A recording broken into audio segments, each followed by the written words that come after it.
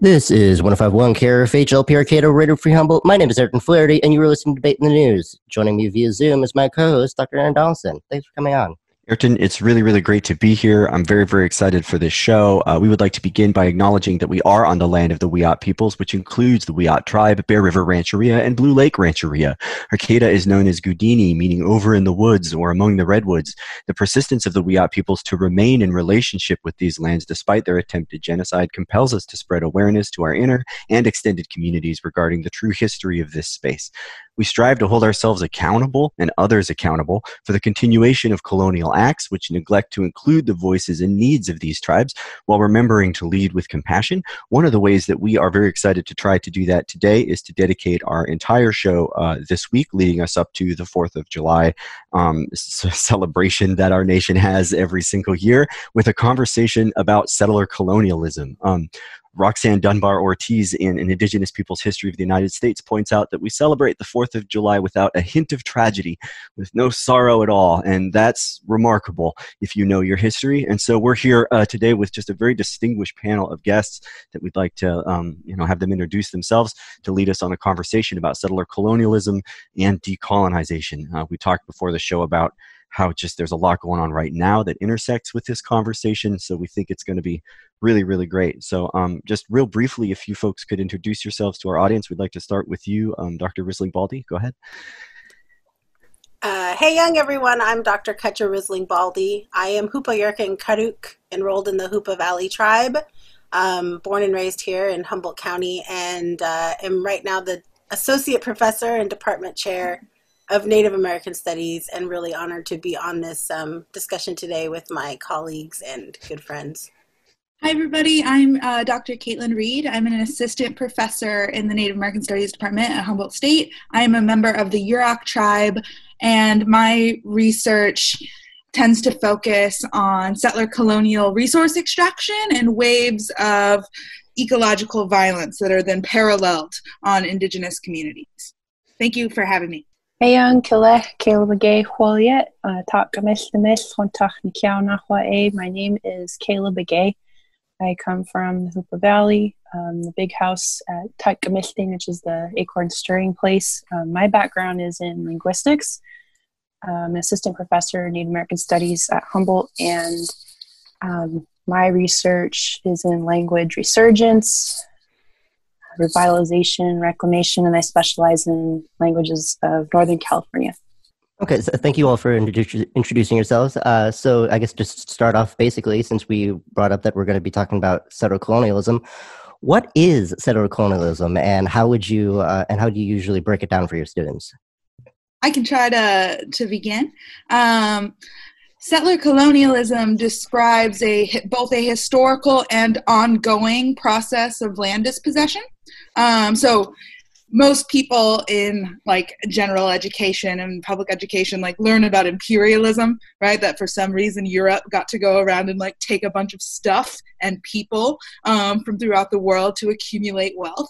Settler colonialism, on the other hand, describes a situation where a power is not only going in to take stuff, but they also want to make that place their home, and people already live there. Right. And so if you want to be the rightful owner of a place, you have to and a whole bunch of people already live there, you then have to go do a whole bunch of stuff. So it makes it seem like it's okay. And people grow up living in that system or that societal organization, and they're not morally outraged constantly. Right? And so you need to be fed historical narratives that work to justify the existence of the United States. That's a really broad, just kind of overview. I'm happy to kick it to somebody else if they want to chime in with some more details. I think what I'll add to that is, so when we're talking about settler colonialism, we're really pulling from a scholar whose name is Patrick Wolfe. That's Wolfe. And he's really looking at settler colonialism as an ongoing series of systems that exist even to this day. And he wants to point out to people it is not an event that happened. It's actually a structural system that exists to make people sort of believe that the existence of the settler state is natural and normal and the way that we're all supposed to live. And so when we talk about settler colonialism, in our classes, a lot of it is to kind of clarify for people the things that you've been learning. What Dunbar Ortiz talks about as master narratives are really set up to give you this idea that these things are okay. And yet we all kind of live in this existence where we know that they're not. And and that is really a difficult space to be in, where we kind of go, well, that doesn't seem right. But we learn to internalize it from very young ages. And we start talking about how they do these narratives of how we're supposed to feel about the settler state from the time that you're very young, like first grade, second grade. We approach it in my class through like the songs that we would have to sing about the United States, the way that it kind of like makes your brain think about like this land is also my land, or like we actually belong here. This is my country where the pilgrims died, right? And so we start to go like, this happens when you're very little, and then they do it to you in like the 4th and 5th grade, and then they keep through high school so that by the time you get to college and you have one of us standing in front of you going, actually, that's not the case at all. Here's what really happened. It feels like a gut punch, but also like it can't possibly be true. And then you start to see the way everything's set up. Every statue, every monument, everything's set up to make you believe these narratives of exceptionalism and greatness, and that somehow this country was destined to become, like we had a manifest destiny to make this thing happen. So I think the way that I approach this in the classroom is I'd like maybe draw a couple of diagrams, and that they hit the points that people are saying before me, Cutcha and Kaitlin, but basically we'd have like the metropole, which would be the colonial motherland that's sending people to build colonies, and that would be, you know, a direction one way from the metropole to the colonies, but then in the other direction back there's an arrow where resources are taken from that colony, that land, and it's all for the benefit of the metropole. Indigenous peoples are there and they're used as labor. And this is the way that with British colonization, European colonization, how things were in the world for 1/3 of the population up until 1945, in which the United Nations was formed for the process of decolonization, right? In which then you get this narrative of independence, different lands that are then Indigenous peoples are able to govern themselves. The difference with settler colonialism is instead of just sending folks over and then those resources back to the metropole, people come to stay, as Kaitlin says and has said. But then the process, in that process, they're disrupting systems and ways of life with just regular colonization, right? But with settler colonization, you have erasure of Indigenous people, you have genocide, you have policies of removal, and they're national policies where Indigenous people are removed violently from the land. And then from there, you know, the resources are serving this new structure and system. And again, it's not just an event in time, which I think I first learned about settler colonialism by accident. A student from India came when I was working at a cultural center and asked me, you know, we have post-colonialism. What does it mean to be Native American in the United States? And we have this post-colonial thing going on in India. What about Native American people? And I had to answer and think about it and said, well, it's never happened. And what I was missing was this concept of settler colonialism, where it's a structure, it's not an event in time, and there's heavy Indigenous erasure and policies that support that. One of the phrases that was very, very useful for me to learn, and this is in Dunbar Ortiz's book and multiple other books, is the phrase active forgetting. Scholars talk about how we have to like actively forget what actually happened. Kutcha describes this kind of gut punch when we show up to college and learn that it's not nearly as, simple. We all knew it wasn't as simple, but so many things are implicated. Every statue of Abraham Lincoln, the song, "This land is my land, this land is your land," which famously is like a progressive Union tune. Like all of this stuff is deeply implicated in both the kind of ideology and ongoing practice, the regular practice of not having the real conversation and actively forgetting that conversation. This speaks to what we in debate call like the apologetic or the script, the front line, the first wave of so-called nonsense that you will get when you just try to have a normal conversation. Like, we're just going to have a facts-based conversation, and you're going to have to deal with people saying that you hate all white people, that you hate everything about freedom. It just turns into this spectacular display.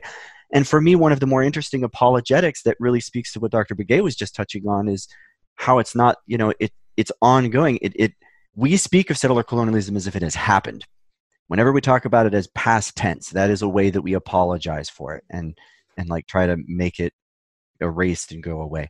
What other kinds of apologetics would you folks want to speak to? Dr. Reed? Yeah. In addition to Dunbar Ortiz's active forgetting, there's an amazing poet, Simon Ortiz, and I don't know if he coined this phrase, but like he uses it in his work, historical amnesia, right? This like collective forgetting, right? And like this, and like how this place was invaded, right? Like we have this collective forgetting that the gold rush was a genocide sponsored by the state here in California. But to get to your question of apologetics, the one I see students are less likely to like bring this up in the classroom. Where I see this is on like the comment section of every article ever on the internet. And this notion that Native peoples were very primitive, we're savage, we're continuously going to war with one another, right? That we're cannibals, right? When you actually like look at some of the paintings and like drawings of like European representations of Native peoples that are circulating throughout Europe as people are invading the continent, right? They're showing us as cannibals and like eating people that were naked, that were just these like random hunter-gatherers walking through the woods, grabbing a berry here, and like have no sort of sophisticated land management regimes. And that because we were in this savage, primitive state, we should be grateful that Europeans came to take our land and offer us civilization. And so that, I think, is strategically ingrained in people over their entire education and existence within the settler state. And so that initial refusal to believe that Native peoples had complex civilizations, societies, right? I always think it's really strange when people come to me with like, these people were like uncivilized, like people who have languages and religions and political structures, right? And so like using this civilization narrative as justification for settler colonial land dispossession, I think is one of the first ones that I typically have to encounter with folks, but I'll let other people share their experiences with that. Well, I want to add really quickly to that is it's a really interesting theoretical and philosophical discussion to have as an Indigenous person in Native American studies or Indigenous studies, because we could spend time now in this show going, but let me list for you all the ways that we meet the criteria for what it means to be civilized prior to what we call colonization, right? But when you're looking at Indigenous scholars, they're saying prior to invasion, because we were really invaded. That's what's happening. And we need to start using words that matter instead of sort of being like, this is pre-colonization, this is pre-contact, this is, right? It wasn't contact, it was an invasion. And they had a very particular setup, like the settler colonial, like, methodologies, those are worldwide. We're not saying that this happened just in the Americas. This happened everywhere. They have a very set, structured system of how you do this invasion so that you get out of it what you want, which is like resources and land. And it all comes down to the land. And so we could spend time now, and I could go through like all the different ways that we meet the criteria of civilization that would show people, oh my gosh, how could they ever claim that this place was empty land, what they call terra nullius, right, or wilderness? They couldn't. But at the same time, I hate getting into that debate with people because I shouldn't have to justify our humanity to get people to understand why our invasion and genocide was wrong in the first place. Like, we shouldn't have to get into all the things that Indigenous peoples contribute to our democracy that we know today, to all the ways in which we contributed to the roads that we drive on. To this very day, the roads are based on our roads, right? In order to say, this is why you should think about what happened. Because in reality, no matter what I tell you, we were always human beings. We were always people who were living here. There's no justification for coming in and genociding people. No matter how primitive or different you think they are, I shouldn't have to say, let me show you how we were so much like you, that you should now feel, you should feel bad that genocide was the, like, how this country was built. You should also think about what that means in terms of how do we move forward and how do we break down those structures so that we actually start to address the fundamental issues of, like, anti-racism and, like, anti-Blackness and all the things that we're trying to talk about today. So that I'm wondering if people who are listening are going to be like, well, what are some of these things? And I was like, we could go into it. But then part of me was like, I don't want to. I don't want to have to justify our humanity to say we shouldn't have been invaded this way. And they can go take a Native American Studies course at Humboldt State. Well, like, I kind of also have a question, and how is Euro-American colonization different from the subjugation of people throughout history? Because, I mean, throughout human civilization, like, people have been conquering each other. So it's kind of like, how is like the colonialism different from that? Because, I mean, if we look back, this has been happening for thousands of years, and not even counting indigenous, like back in Asia and Europe. Dunbar Ortiz writes about this in her book, An Indigenous People's History of the United States, and she talks about the waves of, like, how European people have been colonizing each other and using really, really violent means to do that for a very, very long time, right? And so, like, it's not as if people just showed up in what they call the New World, right? And, like, decided they were going to start doing these things. Like, they had been undergoing violent processes of colonization in Europe for centuries prior to that.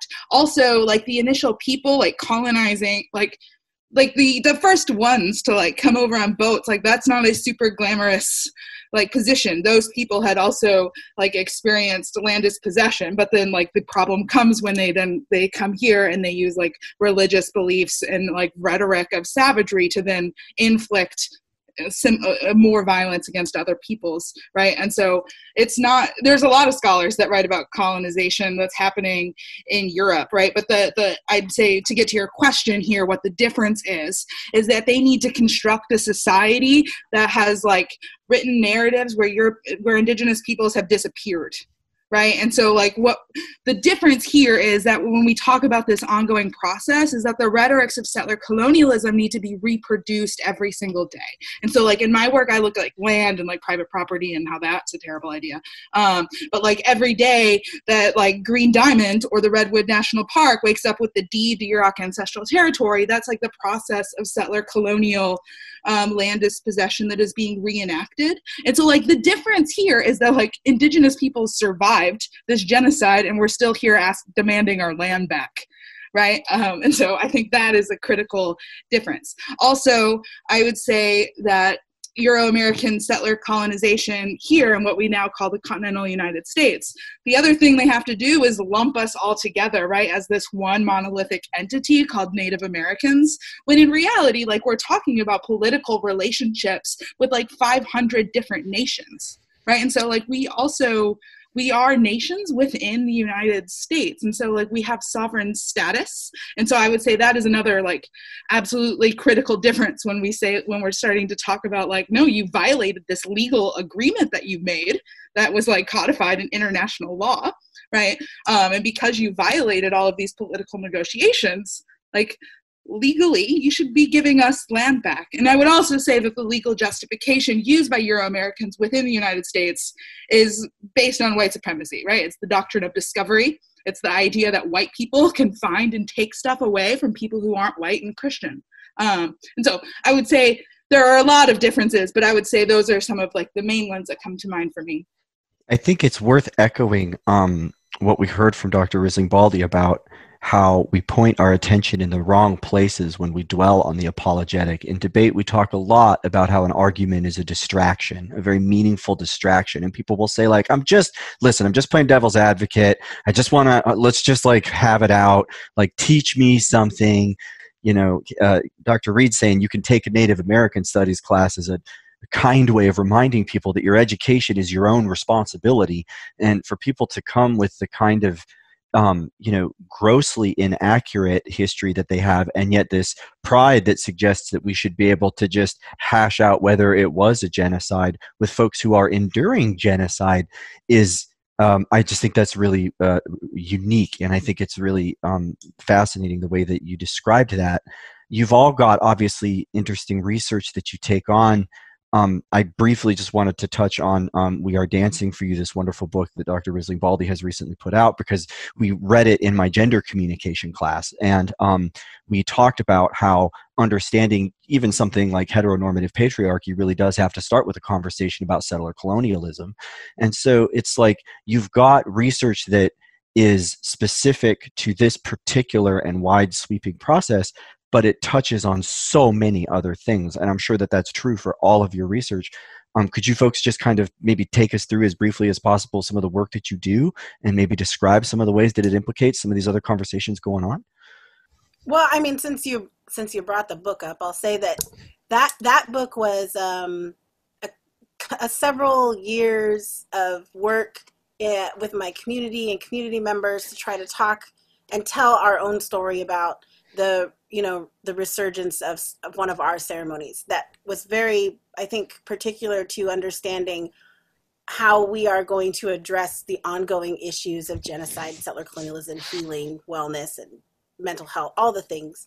And I will say that throughout that process, one thing that I really learned about was how much we as Indigenous peoples need to be the ones telling our own stories, because that is what's going to help to push back against this idea that we don't have the stories to tell, that we somehow didn't, they sort of refer to us as like prehistoric, like before history. But we have such a rich history and stories to tell. And then for so long, stories just have been told about us, not like from us.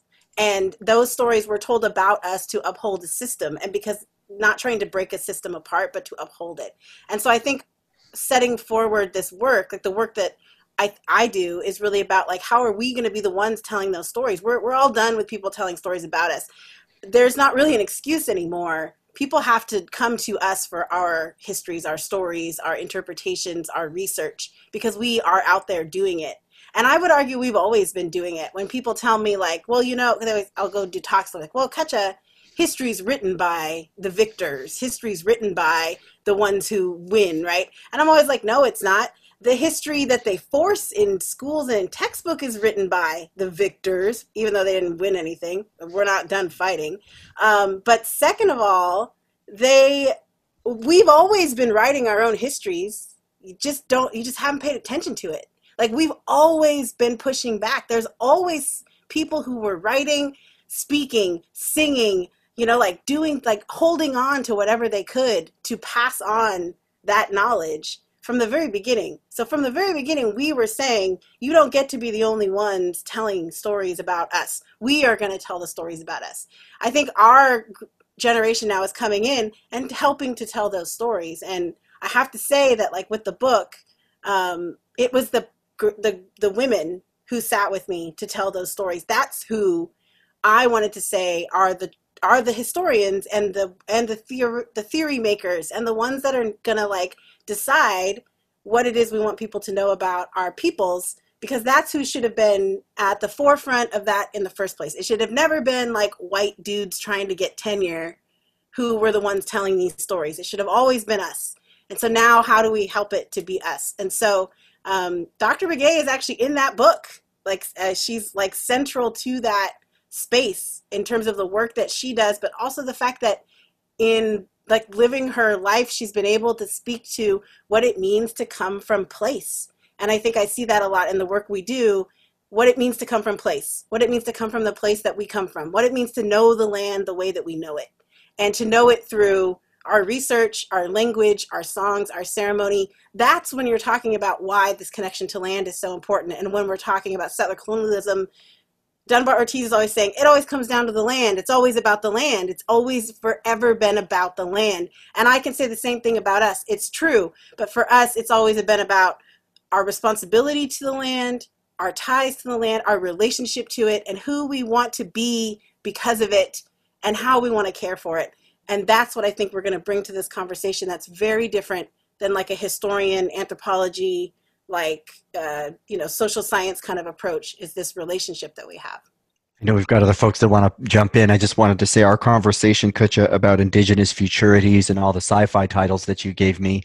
You were talking about sense of place. You gave me the title This Place, I think by Elliot. Is that right? Her last name, right? I've ordered a bunch of these. I'm just really excited about them. There's a whole lot of these stories out there that folks can look to. Does anyone else want to jump in on this? Just kind of describe your research and some of the, maybe other concepts that it touches into. So I situate my work within like indigenous environmental studies or indigenous environmental justice. And so like necessarily asking the question, like, what does environmental justice look like for Native communities? Like, you necessarily have to talk about land theft, settler colonialism, and like the contamination of our lands. And so when we talk about the way settler colonialism is this ongoing structure, like within my work, I make the argument that like resource extraction and the contamination of our lands depletes the integrity of that land and like the things we're supposed to do with it and the ways we're supposed to care for it. And so in that way, there's a whole bunch of other ways too. But like in my work, I look at that's how, for me, I see settler colonialism being reenacted every day. And so I'm currently working on a project called, tentatively called From like Gold Rush to Green Rush, thinking about the ecology of settler colonialism in California. And so like the very first thing like that we need to talk about is that settler colonialism has a particular orientation to land. Right? As Cutcha was just speaking, like we understand land as like a relative. It's like it has its own agency, right? And so like there's this great Indigenous Australian scholar named C.F. Black. She's like a legal theorist. She wrote this book called The Land is the Source of the Law. And in that book, she's like, how like naive and arrogant do human beings have to be to think they get to create environmental laws and create the rules by which an ecosystem is going to operate? And so like in myriad iterations, Indigenous peoples have teachings about how to take care of the places that they've always lived in, right? And when you violate those natural laws, they have natural repercussions, right? The fish kill that happened in the Klamath River, largest one in like human history. And so that with this orientation of land, not as a relative, not as something with agency, not that something that you exist in a reciprocal relationship that you are responsible for. Instead, within a settler colonial orientation, it is dead. It is an object, right? It is private property. It is real estate. And it exists to be sold, exchanged, purchased. It exists to be exploited for wealth accumulation for the purposes of human beings, right? And so this orientation to land, this relationship to land, like I argue it's like a toxic relationship. And like, who would want to be in a relationship like that where you are viewed as property, where you are owned, where you don't get any decision making and what happens, right? And so, of course, everything's being depleted rapidly, and we have like this huge climate change that Indigenous peoples often bear the brunt of the ecological consequences of that. But long story short, what I try to argue in the book is that settler colonial relationships to land, which get written off as like natural and normal, right? Nobody grows up thinking like, oh yeah, duh, land is private property. Of course, right? That's not the way it's always been. That's not the way it could be or should be, right? And so I argue that fundamental hierarchical relationship with land and like more than human relatives creates a like just descending like slide of doom, right? That's not, but we need to re-envision what relationships to land could be. And so for an Indigenous environmental justice, you need to, one, think about like returning stolen lands, but also reconfiguring that relationship and that framework in which we understand land, right? And it needs to be able to decide, like, if you're going to dump oil in the water, and my guess is like, probably, no, don't do that. I'll quit talking. Descending slide of doom, like that's what climate change feels like to me. I think that's a fair characterization if that's what you're talking about. I don't know. Dr. Begay, would you like to speak just a bit to some of the research that you do? Yeah, so my background, as I mentioned, is in linguistics, but I came at it backwards as a learner of language as opposed to just studying the structures. From the time I was little, I got to be around Hoopa language speakers, which was a little unusual for my age, my generation. As a millennial, access to language is not easily had for very many people.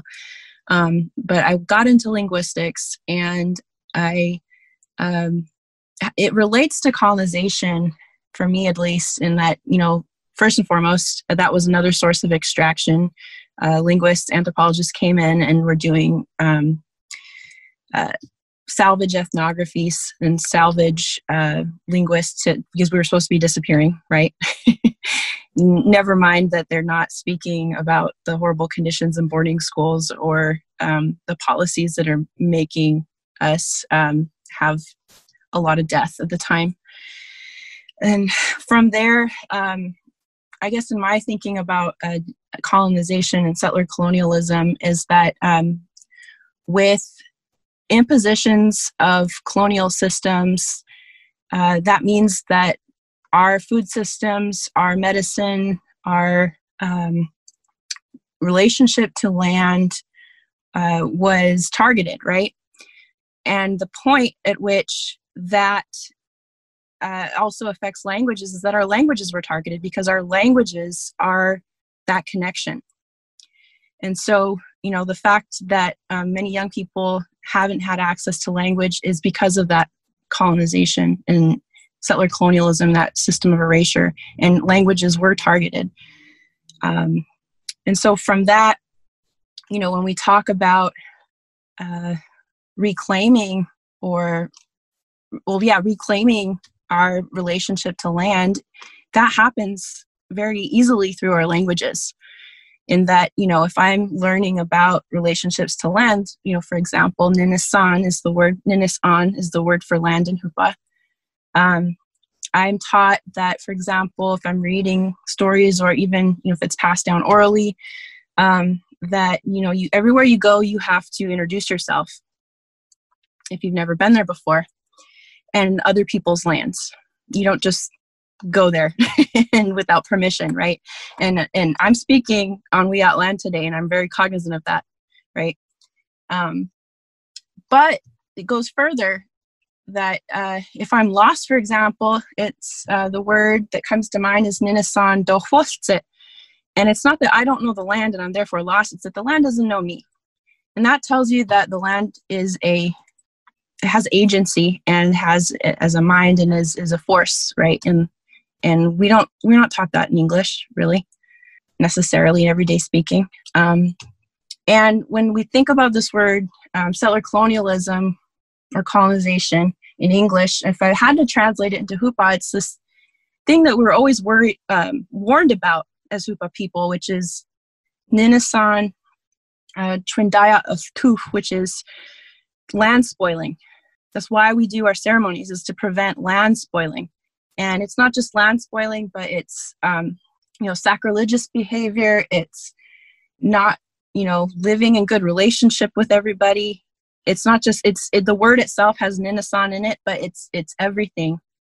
And so when we talk about settler colonialism, it's this thing we were warned about, and how do we dismantle that or begin to understand how other systems can be? Well, we can go to our languages and look at the truths there, and it's just there. You just scratch the surface. I study rhetoric, and we look at the way that language works and the way that it orients and relates us to the things that we talk about. And that has always been one of the lessons that's been, very real to me. When you look at settler colonialism and how it was very systemic. As you say, languages were targeted. They were wiped out on purpose because they knew that that was technology that threatened the settler colonial master narratives in the state that they're trying to build. And it's, really remarkable to see the resilience of the communities with these languages in particular.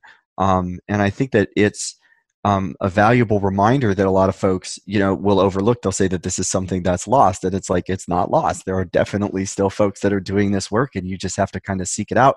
We have just a little bit of time here before we go to our break. And in the production meeting, just before we started, we had said that we wanted to try to spend just a little bit of time talking about how some of this touches on some of the stuff that we're seeing in the news right now with regards to all of the statues that are coming down, with regards to the police violence movements that we're seeing, and Black Lives Matter and all of that kind of stuff.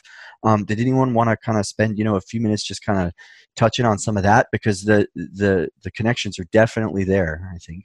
Yeah, I think when we start looking at one of the reasons why this time is so important, I think for everyone, is when you're looking at settler colonialism as the structure that, is what we're living under right now. You have to acknowledge that there are very particular ways in which indigenous peoples are targeted for elimination and genocide, and that Black peoples are targeted for enslavement and dispossession, and they're targeted in this, in this ways of like the being hyper visible.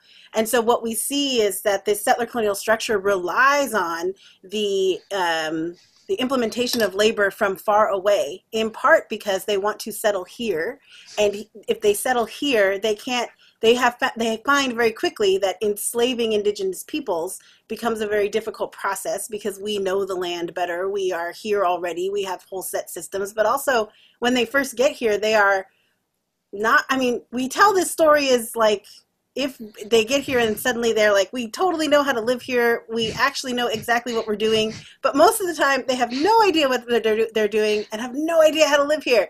And they rely on indigenous peoples a lot, and they approach them as like with a great sort of like partnership and reverence, at least in words and names. They try to build these relationships, but what they need to uphold their system is labor, and they're not going to be able to rely on indigenous peoples for labor, so they import enslaved labor. And so you're talking about this system being built on the backs of the death of indigenous peoples, the enslavement of Black peoples. So the freedom, the liberation from colonization and settler colonialism is not going to come if one group is liberated and another is not. Like the two of us, we all have to work together to make that happen.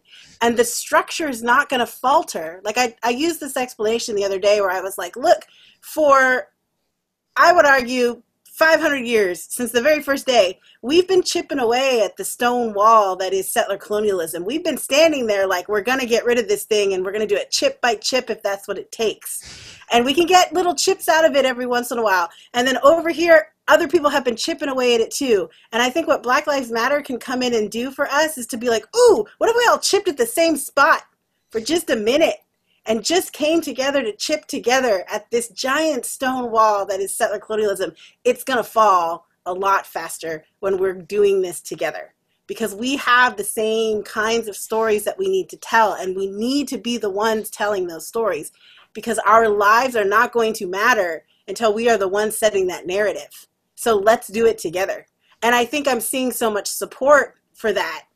I've been listening to as much as I can, and what I hear is people going, yes, we're doing this movement because of this, this, and this, and we cannot forget about indigenous peoples and the ways that they fit into this, and we cannot forget that these are the same types of systems that we are trying to struggle against together. So I think it's a really important moment to understand, like, we live here in this space, this settler colonial system is trying to push us apart from each other, us coming together. That's the most powerful thing that we can do right now, because they have been trying to keep us away from each other, knowing that the strength that comes from that could change everything. It could change everything that we see about how the world works. To jump off of that, I want to kind of give like a little tiny history lesson to kind of go with this like triad like of white supremacy, right? Where you're destroying indigenous lands with enslaved labor to like feed the capitalist settler state, right? Cheryl Harris wrote like an essay back in the early 90s in the Harvard Law Review called Whiteness is Property.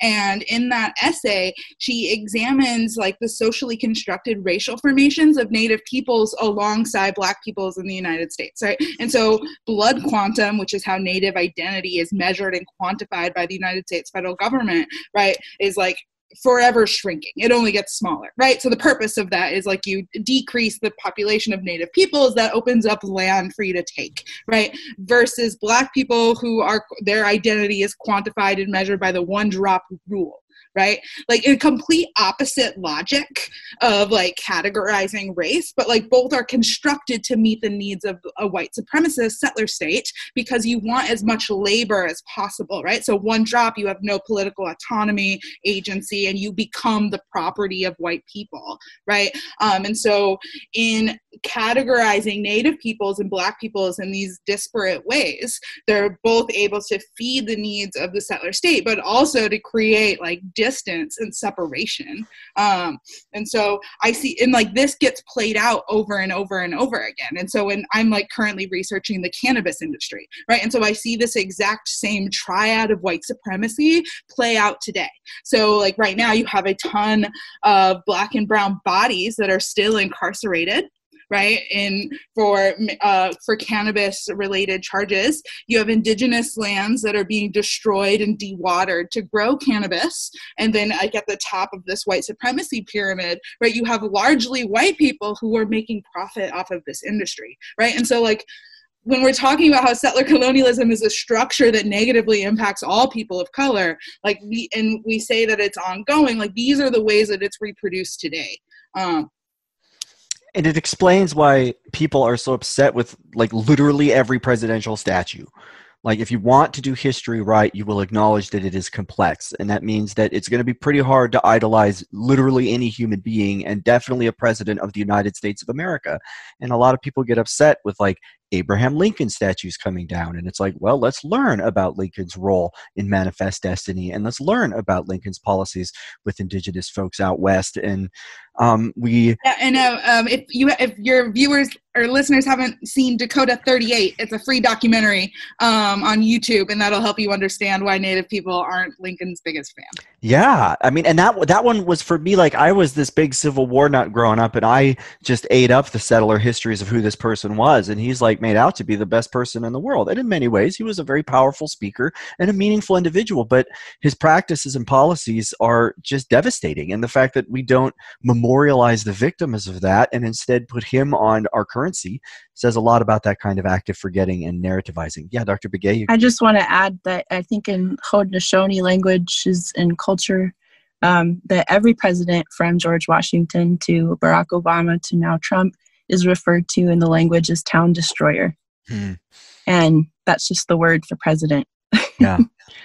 Yeah, a lot of folks are asking, like exasperatedly whether or not Mount Rushmore is next. And it's like, yeah, let's look at that, because that's another one that really, when you learn the history of the artist, the particular presidents that they picked to put on that particular mountain, why they picked it and where they picked it, it's not just towns, it's whole sides of mountains, like very sacred places that just get wiped out for the sake of decoration. And that's that narrative again. It's that master narrative again of, whose land this is and what stories it tells. Well, we've had a really, really great conversation about settler colonialism so far. We're about to turn to decolonization and what we do next. We've got like maybe 1 or 2 minutes. Is there anything else that you folks would like to just kind of cap off this first conversation with regards to like just acknowledging the kind of ideology and practice, that active forgetting that we're describing at the top of this episode? I did want to say, one thing I talk to students about a lot in my classes is I call it the 7 stages of settler colonial grief. And I kind of talk to them a lot about the experience that they're about to have in the classroom, which I think happens the more people get interested in learning more. They go through these stages of grief They've been taught to internalize the sort of hero settler, this idea of freedom and like all the buzzwords, right? Like, and who we're supposed to be. And then I come in and I'm like, by the way, it's all a lie. Also, here's all the bad stuff. Also, here's these things you need to know. And I watch them go through the stages of grief. And so they begin with denial. They'll come up and they'll just be like, that's not true. That can't possibly be true. If that's true, everybody's lying. And I'm like, yep, that's what happened. They will often then go into bargaining, where they will start asking me questions like, well, isn't there anything good settler colonialism did? Or like, can't we talk about some of the good stuff about settler colonialism? And I am old enough now that I just go, nope, there is nothing good. There's just nothing. I'm sorry. And then they'll go into anger, and they will get mad at me. They'll be like, you don't like white people. You want this to, and they'll get mad at me. And then they will go into sadness. And they will sort of be like, now I'm very sad. And I still, to this day, will get emails from random people that are just like, I mourn the loss of Native people and every day. And I carry that with me. And I was wondering right back, like, cool. Are you going to give your land back? Like, what are you going to do about it?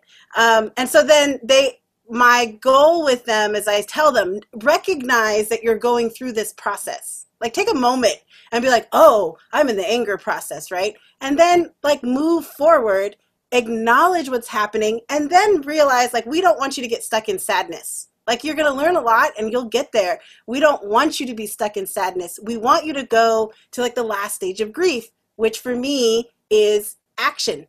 Like, what are you going to do about it now that you know? And so they start to be able, like, I want everybody who's listening to recognize if your first response is denial or anger or bargaining or sadness, you are moving through these stages that you need to get through so you can finally do action. And everybody goes through it. So don't feel like, but what I will also say is it's a very interesting thing to be an Indigenous person, teaching this to people, watching them go through it, and then expecting me to take on all that grief for them and like drag them through it. They don't feel like a responsibility to do it themselves. I will tell you this, don't expect me to do that for you. Do that for yourself. But also, when you're thinking about it, like, think about it as this is something that I've been conditioned for, and now I'm unconditioning myself, and I'm going to give myself over to that process. That's what has to happen as you move through those stages. Thank you so much for that.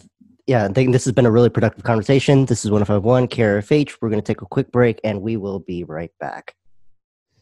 This is 105.1 KRFH, and you're listening to Debate in the News recorded on Friday, June 26, 2020. I'm Ayrton Flaherty. Joining me via Zoom is my co-host, Dr. Aaron Donaldson. Hey, Ayrton, it's great to be back here in the studio. And once again, we've got a really wonderful panel of guests talking to us about settler colonialism and decolonization for this episode. We'd like once again to just give you all a chance to introduce yourself to our listeners. And again, we'll start with you, Dr. Risling Baldy, just real briefly. Hey, young everyone, Dr. Cutcha Risling Baldy, Hoopa Yurkin Karuk, enrolled in the Hoopa Valley Tribe and the Department Chair of Native American Studies at Humboldt State. Ayukui, I'm Kaitlin Reed. I'm an assistant professor of Native American Studies at Humboldt State. I'm a Yurok, Hoopa, and Oneida, and I'm enrolled in the Yurok tribe.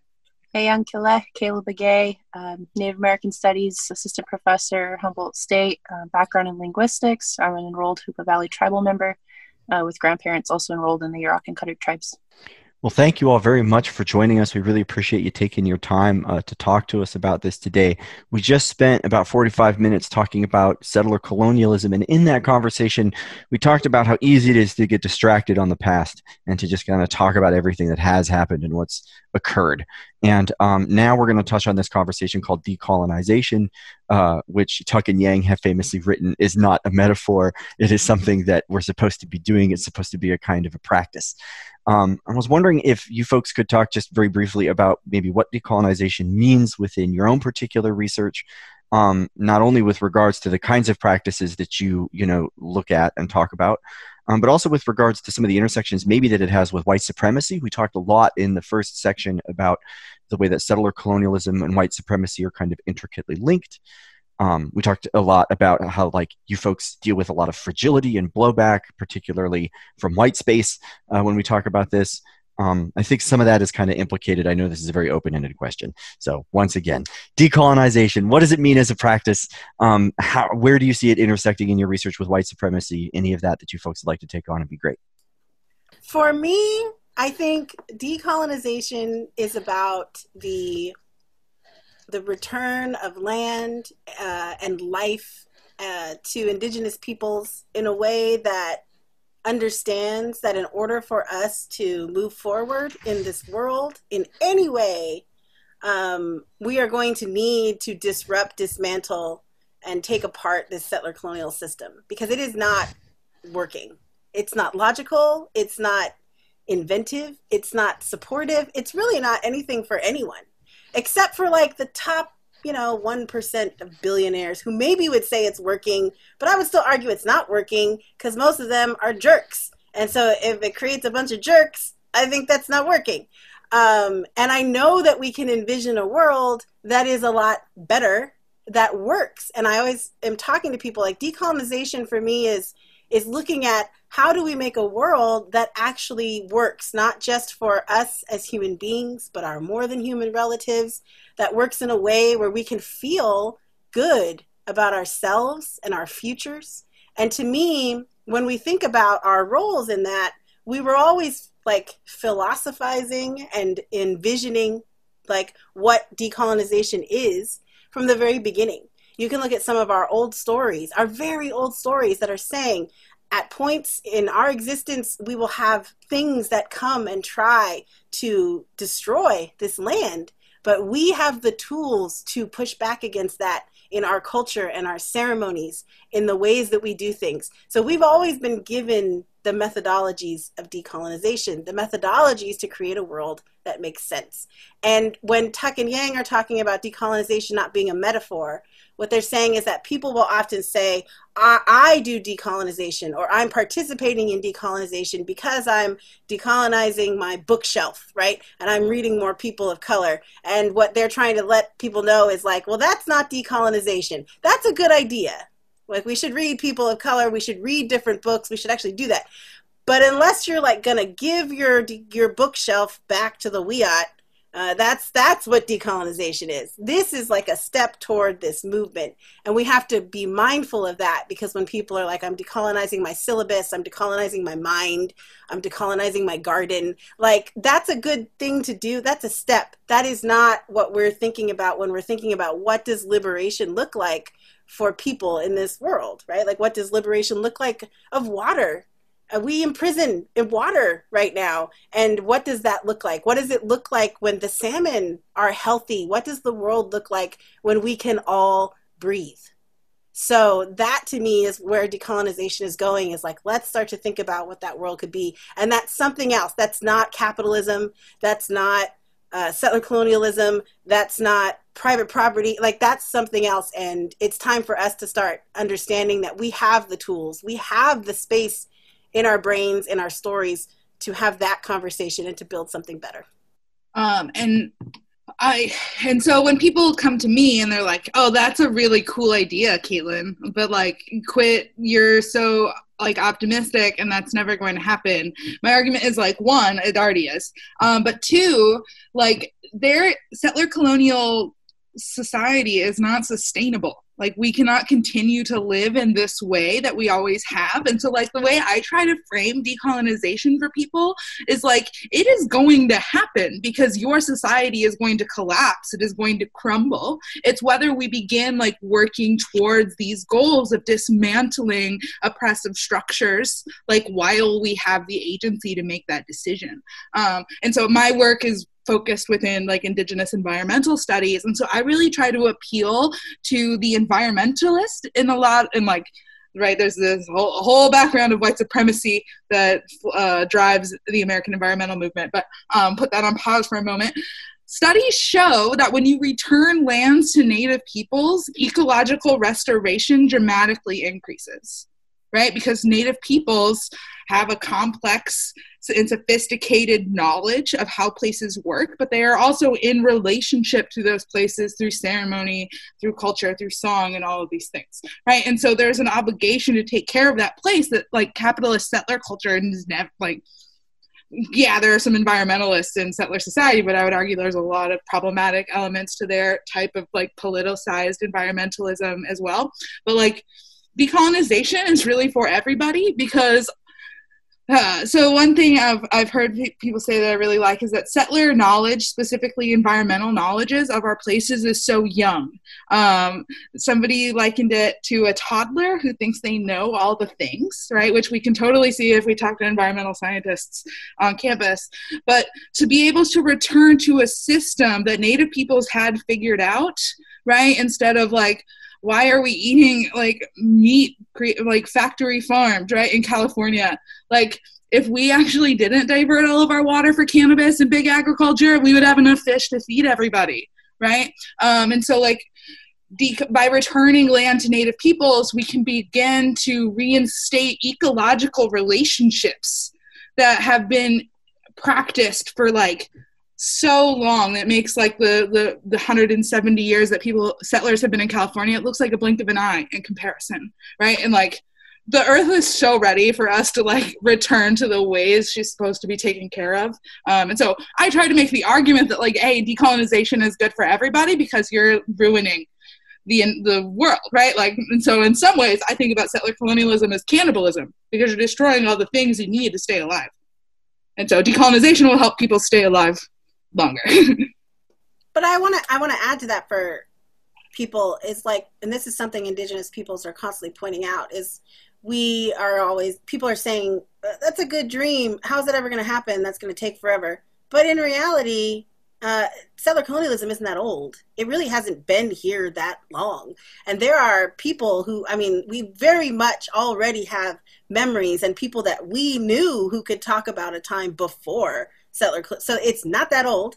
It hasn't been around that long. And so the idea that it's just in existence in perpetuity, I mean, it's a fallacy to think about how short this period of time has actually been. So we will know after it. We will know post. And things change all the time. So I think we have to remind ourselves, like, this is not a set state of how things have to be. And if we can start to make those things happen, to envision those things happening, then they're going to happen. It's possible. So your question was decolonization, what it might mean not only for research, but also for individual behaviors or practices, right? So I think first and foremost, yes, decolonization is not a metaphor, right? But I think there's steps and stages to get there. And I think that, for example, movements to give back the land are often preceded by movements to reclaim names of places. And we see that with, for example, Tuluwat. I did not grow up hearing that word on the coast or inland.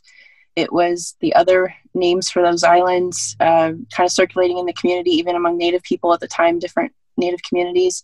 But because people kept telling that story and kept calling it Tuluwat, that spread, that movement, and eventually, telling that the story of that place brought it back, right? People decided decolonization to an extent with bringing that land back, giving the land back, right?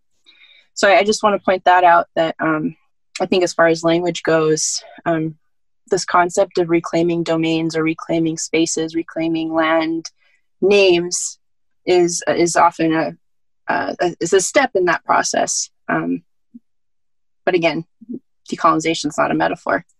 And then I also think that decolonization as Native peoples, we, in our own healing, can look to our languages for those things that can heal us, whether it's, food systems, our own spirituality and religion. That language is often a pathway towards our own healing. And we see this in studies. I think that physical health can be impacted by connection to your language and to other parts of the knowledge system in connection to that. There's emerging studies regarding that, and that, connecting with your language, for example, and maybe prayer, you recognize tobacco in a way that it's a spiritual item and not just this addictive thing, for example. And people who are more connected to language or have lower smoking rates, for example. Something really simple like that. Return of Indigenous life, right? Is it safe to speak your Indigenous language in the community? or any language that isn't English, right? Because that's a part of the hegemony and a part of settler violence is that, you know, you see people, if they're in public, you know, you're speaking your language, are you going to get accosted in the store, talking to your children, right? I think we're doing a better job of filming what's called the Karens, right? Or other folks when they're being violent or going to bring violence on people, Black Indigenous people of color. But we're not there yet if people don't feel safe speaking their Indigenous languages in their own homelands. I think that one of the most important things for, you know, white folks, for folks that don't have a direct connection with a lot of these legacies that you're talking about, besides their existence as kind of settler participants, that you know, decolonization means for us is a simple thing that a lot of people take very personally. They get really upset about it, but we all believe it's an important thing, which is just listening. Like, it's taken me a while, I'm ashamed to admit, to learn that one of the most important things I can do is just stop talking and just try to listen to what folks are telling me. And especially if I get upset, especially if right away I get mad. I've used that kind of first stage of grief that we talked about last segment to be a clue. If someone's talking about my history, my government, my sports team in a way that is making me angry, debate, frankly, has taught me that that's probably fragility somewhere, and that person's probably right. And my job is to listen and to think about that. And so while decolonization can take on all these different kinds of, you know, processes and practices, one of the ones that was important for me to learn was just that, you know, you kind of have to be quiet sometimes and just listen to what folks have to say. Ayrton, I know you had a particular question you wanted to get to about like giving back the land and whatnot. Yeah. So I was kind of wondering, like, I mean, there are specific policies that like what type of, what type of policies like can we enact, like, or at least organizations that are being set up to kind of fight for decolonization. Like, we brought Kaitlin Reed and a few other NAS students to talk about like the Food Sovereignty Lab, but like, what else is there? Like, I mean, like, Humboldt has a complex history about giving back the land. So, like, what other processes are there into that regard our region in that?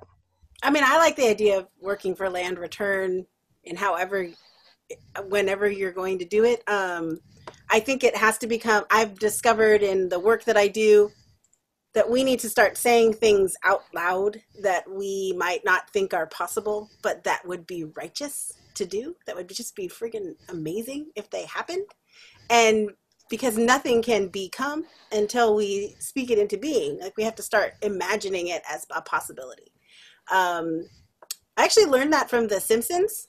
I was watching this episode of The Simpsons, and they were like back in Game of Thrones time, and Lisa was trying to lead a revolution against the king, and she went to Homer and she was like, come on, you got to come and be a part of this revolution. We're going to take down this system. We're going to change everything. And he was like, he looked at her and he goes, Lisa, feudalism is just the way that it is. It's the way that it's always going to be. What's the point in doing what you're doing? Because this is how we live. And I was like, yeah, like when they're in the middle of it, it feels like this is it. And Homer can't think beyond feudalism because it's the life that he lives. And yet we're all sitting there like, feudalism? No, that's going to end like in a couple of years. Like, we're all, like, now we're into this like weird capitalism, settler colonialism game, right? And then we act like that's permanent, that's forever, and that it's not something that we can just start to imagine as different and push back against as different. So I think any way you're going to do that, it needs to become the thing that you say out loud. And when I talk to organizations, I'm like, look, at some point you will come up against something. It'll be like somebody wants to donate a bunch of land to you so you can do something with your nonprofit. Well, why don't you just give that back to Indigenous peoples and then work with them to do something with your nonprofit? Like, why, you know what I mean? Like, where becomes the whole part where we just start going like, nah, this is possible. And I know it's possible. I know it's possible for people to give back their backyards. I've seen it and heard it happening. I know it's possible for companies to give back land. I've seen that happening. I've known of individuals who have given back land. So I know it's possible. I know it's already happened. And then we look in our own region. you watch as they return, you know, a portion of Tuluwat to the Wiyot tribe, and you know it's possible. So when people come to me and they're like, land return, what does that even look like? I always go, like this, and I play a video of the return of Tuluwat. And yes, that took decades to happen, but I think what we have to sign up for is that work. We always have to be signed up for that work. And so it has to come from people really on an organic level, just constantly being the person in the room that will raise their hand and be like, ooh, what about land return? Ooh, what about indigenous peoples? Ooh, what about if we did this? And I can name organizations throughout Humboldt County that I would be like, do you have an indigenous person on your land trust? Do you have an indigenous tribal connection for the work that you're doing in your communities? Because if you don't, then what are you doing? They should be there in the room. We have people that can do all of that. So if we're not being invited, don't think like that's okay. Like we should be in all of those spaces. If you have land somewhere, I always say to people, why aren't indigenous peoples a majority of the Coastal Commission in California? We should be. We're the ones with the longest knowledge and history of the coast, but yet try to look at what it would look like for us to be a majority of the Coastal Commission. What does it look like for us to be a majority of what's happening on boards in different organizations? What does it look like for us to be a majority of like the land trust that we like support so much in this region? So anything that you're going to do, especially if it has to do with land, conservation, research, right? Like anything, you need to think about the role of indigenous peoples in that, and it can come from policy, but it's really got to come from saying we are going to not uphold a system that silences these voices. We're going to center these voices in what we do, and there's nothing wrong with that. Centering indigenous voices doesn't mean that it's not going to work for everybody. It actually is going to work for everybody because that should have been the way that it was in the first place. So a part of decolonization, if it hasn't already been said, is that it centers indigenous frameworks and centers indigenous people and indigenous people's relationships to land. And so your question, thinking about how to support, I'm thinking about the fact that we now have indigenous languages being taught in the local high schools, not all of them, and not all the local schools, but what that's doing, there's emerging studies, not published yet, but people are working on this. It's creating safe places for other people of color, but to take those indigenous language classes where other non-white folks can reflect on their own heritage and their own indigenous language or mother languages and feel pride about that, even though it's a classroom centered on an indigenous language such as Yurok or Hupa, etc., Karuk. But it also does something and transforms the thinking of the people of color, the Euro-American students, for example, to realize, wow, we're not the center of the world, and it makes it more easy then to understand these relationships that we're talking about, to study even briefly some basics and supporting indigenous languages and their growth.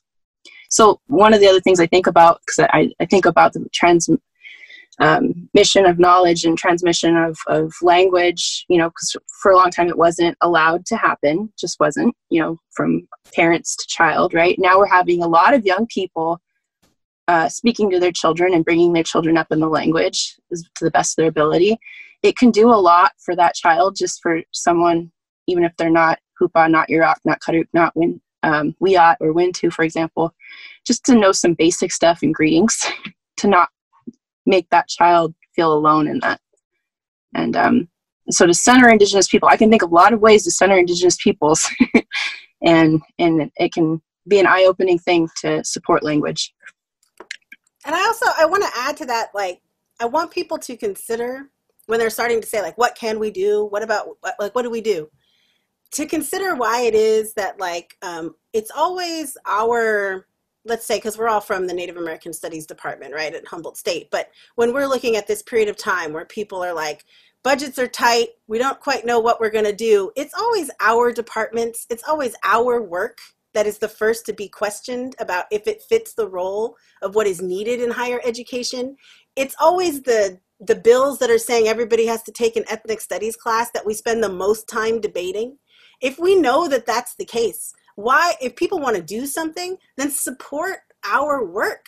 Like, be the people that are willing to put up the money and the time and the effort. Tell your kids that they have to major or in Native American studies. Like, acknowledge that that space is really important, not just for you, but because you are showing support of work that has been silenced and degraded and left out of the conversation. Like, you have to step up to do that. And it is a responsibility to show that that is an important part of what a university education is. And you can do that simply by saying, I'm going to major in Native American Studies, period. Because I know that not only do I want to learn all of this, not only will it be good for me, but it's going to show that because this system for 500 years has been set up to silence us, we don't want them to be silenced. So like, step up and do that actual work too.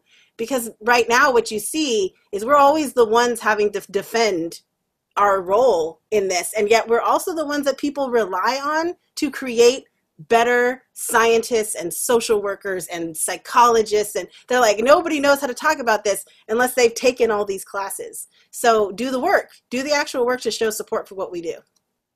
And whatever major you are in, or if you're an academic, whatever field you are in, Indigenous peoples have been infiltrating the academy for a long time. Like, read up on the ways in which your discipline has interacted with Indigenous peoples historically, the ways they've used Indigenous knowledges, and go and read what Indigenous scholars in your discipline are saying about your discipline and how it needs to improve to work for Native peoples, right? Like, we've done a lot of this work already, and it's like, but I always think of the phrase, like, you can't lead a horse to, like, you can lead a horse to water and you can't make him drink. It's like, we've done so much of this work, right? And it's like, read something, right? Like, Cutcha always says in her talks, like, Linda T. Smith wrote Decolonizing Methodologies 20 years ago. Like, read a damn book.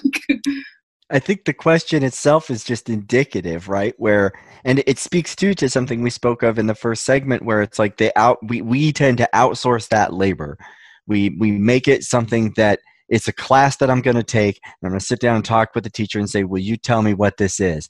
And I'm like, but if it's something that is very meaningful and significant to us, we just can't get enough of it.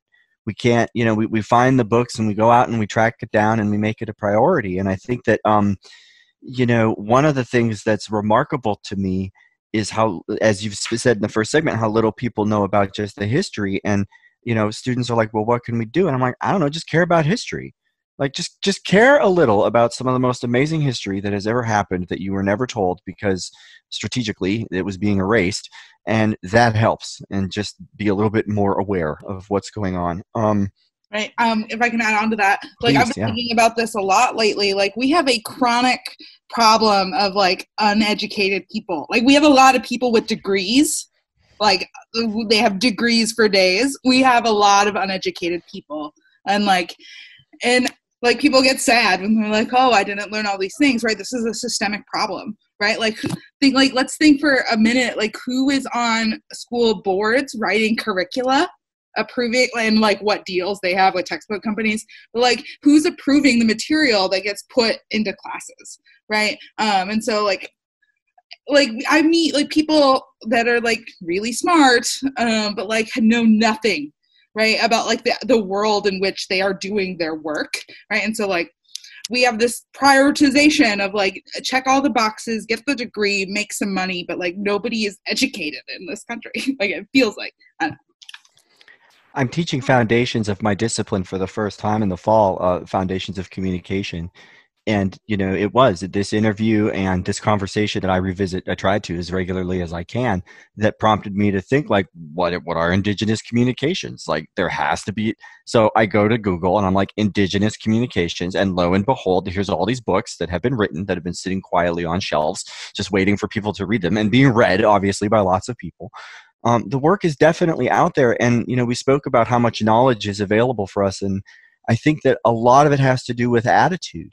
I think that it is less that the work doesn't exist and that it's hidden. It's just that kind of resilient belief that that we know what's real and that it is not this history that we have been told. Do any of you folks have any thoughts? We didn't really prep this question, but I just kind of wanted to throw it out there. As someone who studies debate and argumentation, I think the attitude you bring into the debate is the most important part of that debate. If they come in insisting that you have nothing to offer, then they're going to be right. And one of the phrases I use a lot is if you insist, if you insist, if you insist, this will be true. What kind of, do you think the attitudes to talking about this are getting better? Do you think people are more willing to have these conversations? Or what kinds of things do you think could be valuable for people to take into these conversations to just kind of address that known blowback? It is studied. There are literally stages of grief that people have come up with. We know this is the way people are going to respond. I don't feel like it's getting better, but I don't want to speak for you all. And either way, what kind of thoughts do you have about addressing those kinds of negative attitudes that people bring with them? Erin, your question has me thinking about like course evaluations as part of like the tenure process. And like, yeah, people in my class liked me and wrote some nice things, but like, that's not where my mind stays, right? And so like the one I like wrote about recently is that my class is propaganda.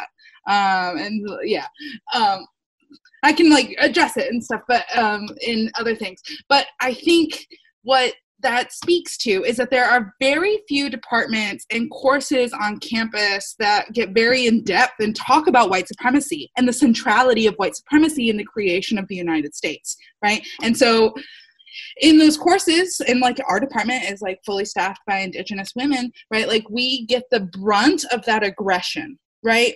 And at times it can be dangerous.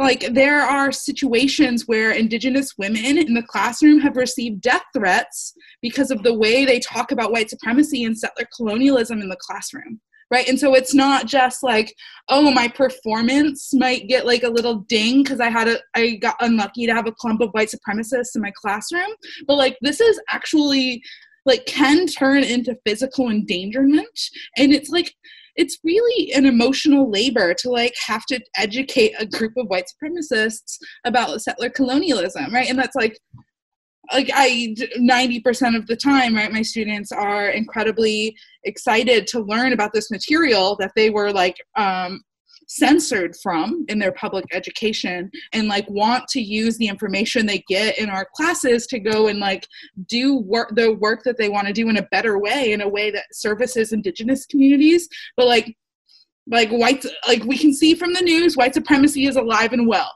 It would be naive to assume that no white supremacists ever walk our campus or walk into our classrooms. And so like the relationships that we have to have with these students, and what I've found in my first year as a professor here at Humboldt State, is that there are a lot of administrative like avenues to protect students from like situations they may find uncomfortable.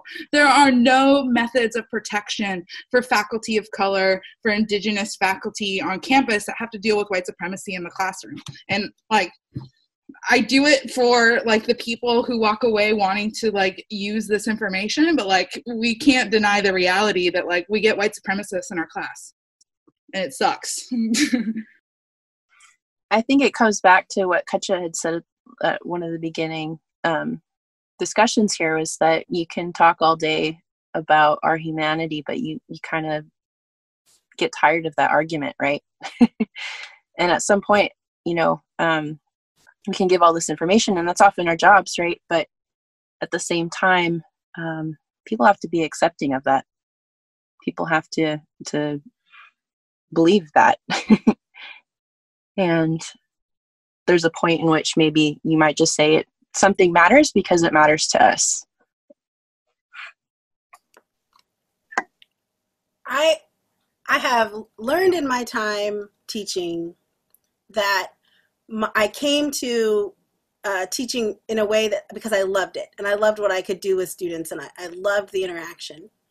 But I realized that I had been taught to actually center white students in the classroom, because I was always thinking about their experience, and like I'm talking to them as if they are the centered group of people that I'm supposed to be educating, and everybody else in that room needs to sort of be there to help support these white students to learn and sort of like help them to get on board with these like structural comments or liberation or decolonization.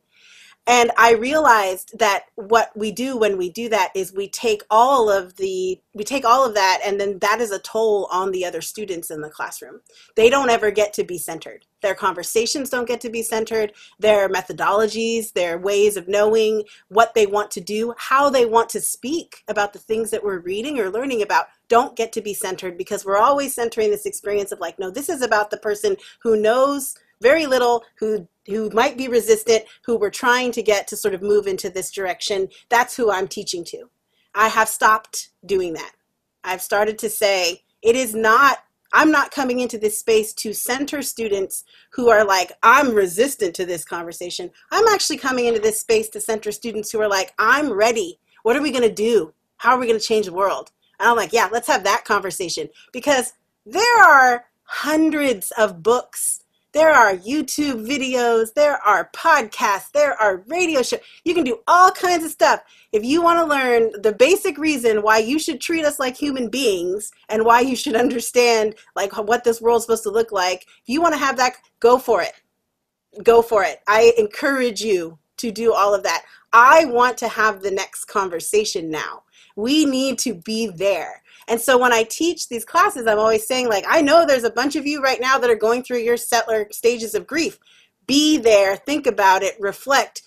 Don't think it is our job to help you through that. That's your job. Now we're going to have a conversation about what happens next, because we, for so long, have not been the people centered in that conversation. And that's the only way we're going to get out of this. The only way we're going to solve climate change is with that conversation. The only way we're going to move past racism is with that conversation. The only way we're going to have a future where everybody can breathe is with that conversation. So we have to stop centering white fragility and white students as the students in the classroom, and to think about, nah, we're ready to now push like what we're going to do. And I think it has actually helped, because it has helped students to see, no, I have to do the work. Like, I have to do the work too. I can't just rely on people to sort of help me do that work. And I would just say that Black, Indigenous, people of color, students of color don't just exist in the classroom to educate their white peers, because that can happen sometimes. And I think that sometimes is how some of us felt, going through undergrad, different universities. It's like we had to do the work of educating both the teacher and the other students. When that happens, when they're centered, and in some ways you're like, well, that's how the world's structured. I guess that prepares you for the world, but no, like, we're wanting different, right? We want a different experience for our students. Yeah, one of the phrases I've used a lot is with my students is like to remind themselves that they're behind on a conversation. We're brought up thinking that if you don't know what's going on, or if you use the word ignorant or whatever, that's supposed to be an insult. But there's a lot of things I'm ignorant about, and I'll just own that. And when I admit to being ignorant, then that puts me in a place of being behind and needing to catch up, and that puts the onus on me. And people don't like to acknowledge their ignorance. They don't want to admit that they're ignorant. They think it's an insult to be ignorant. And what's worse is people have this tremendous sense of pride for this history that was concocted, largely manufactured, strategically designed for the sake of erasing what exists. We're broadcasting this during the week of the 4th of July. We're leading up to the celebration of America's founding and all of this. Ayrton has a question that he just chatted me about, like projects that we could promote kind of within the region, and we want to make sure we get a chance to talk about that. If there's anything particular you'd like to cue our listeners into. I just wanted to create a little bit of space real quickly, if we could, to kind of talk about like everything we love about America in many cases comes from indigenous nations. The notions of liberty, like this natural state of man, we kind of touched on all of that, right? There's a way we can celebrate the good parts of this country without being prideful and boastful of a history of genocide. Do any of you folks have like anything you'd like to contribute on that, just with regards to like, we have to be accountable to our history. We have to take ownership of what it is. That doesn't mean we can't celebrate the things that have created the stuff that we care about, that has come from these places. Does that make sense? tiptoeing around an apologetic, I think. I don't want to step up to my knee. Native founding scholar, Native American Studies, Vine Deloria Jr. He wrote in one of his 30 books. He wrote that patriotism is actually like this deep, deep desire to become indigenous to place, right? And so like kind of recognizing why we're enacting patriotism on this day. But also I think if like people want to be super proud to be American and like celebrate that, give land back. Like that's something to be super proud about, right? You educated yourself about your genocidal history and like work to rectify it. Like that is something people can take pride in, right? And so like, I think people here, like settlers should be super proud that they returned Tuluat. They still have a lot of land to return, right? But they can be proud that they returned that piece. And so like, if we want to celebrate like things America has done, like let's do the right thing and then we'll celebrate that, right? So I think we should do more things at which we can be proud. I get a lot of information about how the world feels about things from my teenage daughter. And I asked her, like, why do we celebrate the 4th of July? And she just looked at me and was like, I don't know, fireworks. Like, I don't know how much the young people have invested themselves in like the pridefulness of the United States as this celebration. Because that's what happens, right? Like we put these things into this realm of like elevating them, putting them on pedestals, and then they lose all the messaging that was there in the first place. And that's what happens with statues. That's what happens with everything, right? It's like they just lose sort of the elements of why they were there in the first place. I will say this, like I also kind of then had to go Google, like, why do we celebrate the 4th of July? Like, and even though I would fancy myself a bit of a historian, I was like, wait, what is that really about? Because like, again, this idea of like, it just becomes this kind of mechanism of like going out and lighting off fireworks and American flags. I don't know what, you know what I mean? So I think people need to remember that like, if they're so caught up in this idea of like, well, we want the 4th of July, that's what we really want. And this idea of like letting it go is going to be, then they need to know why. They need to be able to express that for real. They need to do that work to be able to have that conversation. Because if it's just because I like fireworks and hot dogs, like, well, we can designate a lot of other things to use to celebrate with fireworks and hot dogs. We could also then start talking about how fireworks are really bad for the environment. You know what I mean? Like we start talking about like all these kinds of things. But the idea being like, don't come at me with, well, no, this, like, we got to have some, look, we can celebrate good things about the 4th of July. If I'm like, well, then what are you celebrating? Like, what is it that you're actually doing? And if you can't answer that very basic fundamental question, then really it isn't about the 4th of July. It is about this sort of white supremacist narrative of you can't tell me what to do because you're taking apart the narrative that I have internalized about why we're supposed to be doing this. So I'm asking people to start to think like, well, why do we? And I'm not going to give you the answer because I did Google it, but I'm not going to give you the answer. Okay, so Declaration of Independence, right? 1776. Let's just acknowledge that really quick. But what the conversations I've been having over the week, you know, because that's coming up, is like, oh my God, we're in COVID, right? And are people, is this going to be super spreader events and people blowing stuff up? And it's like, okay, what does that say about us, you know, as Americans, if we put on that hat? But the other thing is just, I think the conversations I've been having about the week and that particular day, people seem to think like history started with the United States. Like that's where we start, like right there. Even with colonization, like there. Indigenous peoples by 1776 were dealing with Europeans, right? European settlers for hundreds of years at that point. And there's a whole lot to talk about before that even, and what that looked like, and was it always, you know, what the way we see it today. Yeah. So those are the conversations I've been having. Not we haven't even talked about fireworks. Honestly, it's like everything else. Like we're not going out, we're gonna not be super spreaders, and probably not gonna blow stuff up. So as we wrap up this conversation, are there any organizations or projects that you that any of you would like to promote, like that are local to Humboldt, or something happening in California or nationally? Well, I mean, I'll begin with, I want to just remind everyone who's listening that all of us are professors at Humboldt State University in the Native American Studies Department. The Native American Studies Department at Humboldt State is the oldest Native American Studies department in the CSU, and this year we celebrated our 25th anniversary. And I think for a number of years, the department, had to really struggle against a system that did not want it to succeed, and has been able to be a successful and leading department in Native American Studies, especially in the CSU. And now, because of that hard work that has happened over a number of years, we have 3 PhD California Indigenous women scholars, at the sort of like helm of this department. That's also unheard of. But what's also unheard of is that Humboldt State itself also then has additional PhD Indigenous women scholars in different departments across campus. Plus, we have Native American peoples who are as staff who are serving at Humboldt State. And I'm saying, like, we are a hub of Native American excellence, especially in California.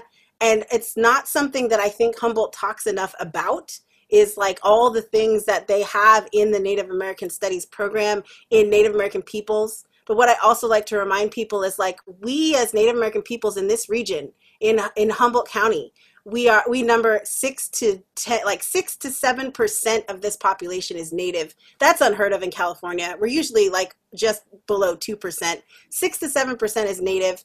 And we send generations of our families to Humboldt State. We are on 3rd and 4th generations of people that are going to Humboldt State because of how important this area is to us and like what we can do. So we need to think about centering Indigenous peoples in how we understand our university, and our school should not be unheard of. In fact, it should be something that we think is fundamental to what we're going to do at HSU. And so if you want to support the Native American Studies program, you can always give us money. Donate things to us, like show actual support, because we get to use that when things come up for us, where people are like, well, I don't know, do we need a Native American Studies department? And then we get to be like, yeah, we do. And also the community wants this. This is something that people support. So I always say to people, like, you don't know what to do now? Well, give me money. Like, give us money. Get on the internet and give us money and start there. And it can be as little as $1.50. I got in a donation for $5 the other day. It made my whole day, because it means somebody cares enough about us to think, I want to support you. And there's so many things that we could do with that if people can show their support for what we do. Well, we really just want to thank all 3 of you for joining us. This has been an absolutely outstanding episode. Thanks you all for taking your time and coming on. So this is 151 KRFH. You've been listening to Debate and News. Happy 4th of July if this is airing on July 4th, and go Jacks.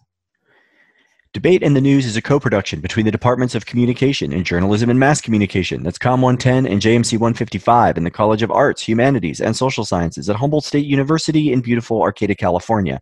You can learn more about debate and speech at Humboldt State by contacting the team on Twitter or Instagram. That's at HSU Debate. You can participate yourself by enrolling in Com 110 this fall. Today's show featured the following songs: USA Holes by NoFX, Land Back by A Tribe Called Red, Boogie the Beat, and Northern Voices, White War by Frank Wallen, A Song for Mosum by Fawn Wood and Alan DePerna, Black Snakes by A Tribe Called Red featuring Prolific the Rapper, Black Snakes by Marie Sue, What Makes the Red Man Red by Frank Wallen, Hop to the Drop, Crow Hop by Northern Cree, This Is Mortals by Wario. We would like to thank our guests from the Department of Native American Studies at Humboldt State University, Dr. Cutcha Risling Baldy, Dr. Kaitlin Reed, and Dr. Kayla Begay. Debate in the News was created and is produced by Ayrton Flaherty and Dr. Aaron Donaldson. Today's episode was edited by Ayrton Flaherty. Our logo was created by Sydney Verga. You can contact us on Gmail by addressing hsudebateradio@gmail.com or by tweeting to @HSUDebateRadio. We would like to thank Cliff Berkowitz for supporting radio programming at Humboldt State during the shelter-in-place order, and thank you for listening to Debate and the News. Please continue physical distancing and listening to Radio Free Humboldt every day. We grow good radio.